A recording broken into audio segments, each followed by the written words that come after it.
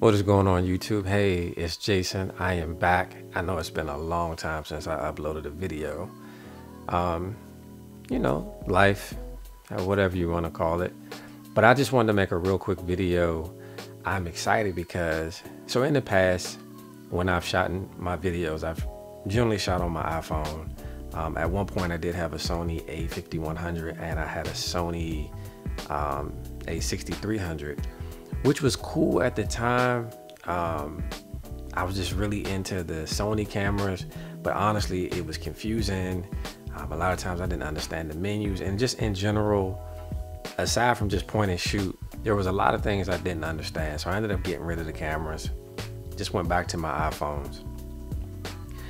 As a lot of you may or may not know, I am an actor. So since the pandemic, I've had to do a lot of self-tapes from home, which again, I was shooting on the iPhone.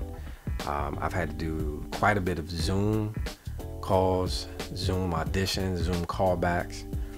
And I happened to be in a workshop about 4 weeks ago, where there was a manager from New York just talking. And one of the things that he said was, if you're really serious about your acting, especially right now, being in the pandemic, you need to really step your game up. And he went into some specifics, and I really listened. A few days later, I just happened to, be looking online at Best Buy, and they had an open box, this T7i open box. And let me go ahead and put my phone on vibrate. So yeah, anyway, I happened to be looking online. Best Buy had an open box for this T7i, and the price at the time, I mean, it was like several $100s cheaper than a new unbox. So I was like, man, I can't pass this up. And I went and got it because after that workshop, I had actually started looking into cameras. Now, again, I've always liked Sony cameras. I don't know why, but the acting studio that I teach at, the owner there, he uses Canon cameras, and I've always been impressed when we're filming students. Canon has this EOS utility software that you can load up onto your computer, and I know that, yeah, if you have a Sony camera or pretty much probably any other camera, you can set up a monitor or something like that, which is extra cost. But this EOS utility is pretty cool. You download it, it's free, and you set it up, and it allows you to pretty much, I can control the camera from right here. So I said to myself, all right, I want to try to get a Canon. Plus I've heard, and now that I've had the Canon has, it produces really great colors. I think that was another frustration I had when I had the Sonys. I shot in, I think it was like S-Log, and really didn't understand the coloring when trying to upload and things like that. But I ended up getting this camera. It came with a Rode mic, which honestly I ended up not liking, because every time I filmed, as I played things back, I always heard this hissing sound. So I ended up fortunately being able to return that, and I ended up getting right now I'm using the Rode Video Mic NTG, which, I mean, I absolutely love it. Around the same time I got the T7i, the person who right now, if you want to say, is representing me, she has suggested, actually I got this before, but she had suggested about 2 months ago getting a microphone, setting up a studio, because there's a lot of voiceover work. So I ended up getting a Blue Yeti mic. I got a filter and things like that, and that was cool. That was cool. Got software, uploaded to my Mac, and been getting a lot of voiceover work, auditions. But man, ever since I got this Rode Video Mic NTG, like, Blue Yeti is like sitting on the floor, like downstairs in my studio. I haven't touched it at all. I've been using this NTG all the time. I mean, matter of fact, last night I had a voiceover session for a voiceover part that I got. I had a session last night with the director over Google Hangouts, and we ended up, you know, she directed me through the process, but we ended up just recording my parts for this particular voiceover, and I use this mic. I think it's great. Right now, I'm actually just sitting up in my room. You probably can tell, as you can see, my bed frame in the back. Generally, everything is downstairs in my studio, but I'm just upstairs right now. I got some really good lighting. Anyway, like I said, I don't want to make this video too long. Going back to the camera, like ever since I got the camera, like I've just been intrigued with cameras, like every single day. You know, my wife will tell you, I am on YouTube, like looking up cameras. And right now the T7i is cool because I'm learning it. I'm literally every day I'm outside, like trying to learn how to shoot on the camera, and for photography and video as well. Now, my main purpose, of course, is, you know, after this manager in this workshop suggested, wow, you know what? I can't remember if I said it. My mind's like all over the place. If I didn't, let me say it real quick. If I did, I'll just edit it out later.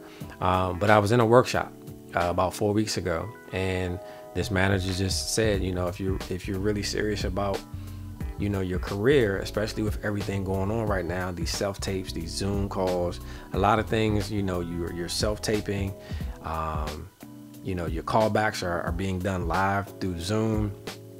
And, you know, there's ways that you can use your DSLR or your mirrorless camera as your camera doing these calls. I ended up getting some lighting. You know, I had some really cheap lights back then, but after that workshop, you know, I got the camera, I got some LED lights, I got the microphone, and just really trying to take everything serious. And it's been a really, like, it's been a blessing. You know, I don't know if it's because of the camera or whatever the case may be, but the amount of callbacks that I'm getting, you know, voiceover and the TV and film auditions that I'm getting, you know, as he said, the more professional you look, the more serious people take you. That's one part of it, because of course there's the acting part of it. But yeah, I mean, every day, like, I'm looking at cameras, and now I also have an understanding. I didn't have this understanding when I had my Sony, excuse me, when I had my Sonys, but it's also your lenses. You can have a great camera, but lenses play a really important factor too. So right now, upstairs in my room, I'm shooting on, I have a Canon 50mm 1.8. Like I said, when I got this camera, I got a really good deal because I ended up getting lenses as well. So of course it came with the kit lens, which was the 18 to 55. Barely used that. I ended up getting this Sigma. Let me put it in focus real quick. Got this Sigma 30mm 1.4, and generally this is the lens that is on my camera probably 80 to 85, maybe 90% of the time. This is the lens that I'm always using. Just right now, being up in my room, the 50mm is a tighter crop, you know. So right now, like I said, I'm using the 50mm to film this, but just understanding the lenses, understanding camera. Every day I'm researching, and I'm excited because I want to learn. That's one thing about me. When I'm really excited about something, like, I dig into it. So, you know, I'm looking at the because the T7i, you know, 1080, which is cool with me because most of the time I'm uploading things in 1080, and I'm starting to understand too, when you're shooting in 4K, that's more data that you're using. Right now, shooting in 1080, and, you know, I can upscale it to 4K, which is cool with me. I've been looking at the Canon 90D, the EOS R, but I'm still, like, really into the Sonys. I saw the A7S III, which has caught my attention because it's mainly, from what I've seen, for video, which is for the most part what I do. But I really want to learn how to go out and use this camera to, you know, the guy who did my headshots, he's an actor, but his full-time job, you know, what he does to maintain his living is he is a headshot photographer, and his work is dope. I'm gonna post a picture of my headshot right now so you can see his work. But I mean, he's dope, and this is how he maintains his living while also pursuing acting. So I thought to myself, man, if I could really learn how to use these cameras, not just to film myself, not just to do YouTube, but go out and do headshots, I can make some money. So anyway, it's been quite a while since I've made a video, but I'm home like most of us are right now during this pandemic, so there's no excuse not to upload content. This channel pretty much has been kind of everything. You know, I'm a techie, so most of the things I'm going to talk about on this channel are going to be tech related. But I just wanted to make this quick video. Hey, you know, I'm back. I'm pretty sure a lot of people have been saying that on YouTube since this pandemic, but I'm really excited about this camera, like just really excited. So I'm not gonna hold you up any longer. If you've made it to the end of this video, thank you. And I will be seeing you soon.